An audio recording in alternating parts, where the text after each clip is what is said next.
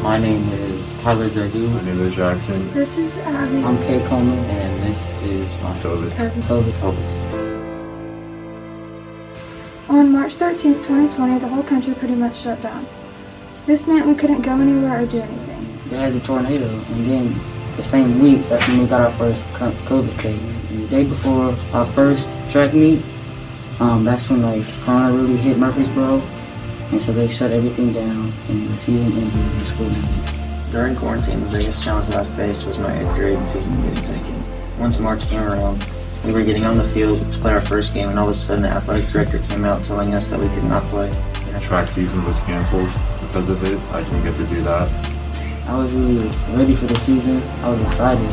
It was hard knowing that all the work that I put since October was for nothing. Every day working on the baseball field came down to a season that was canceled to a virus.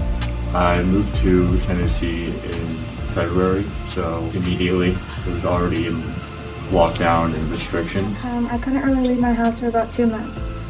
This meant I couldn't see my friends or even my family.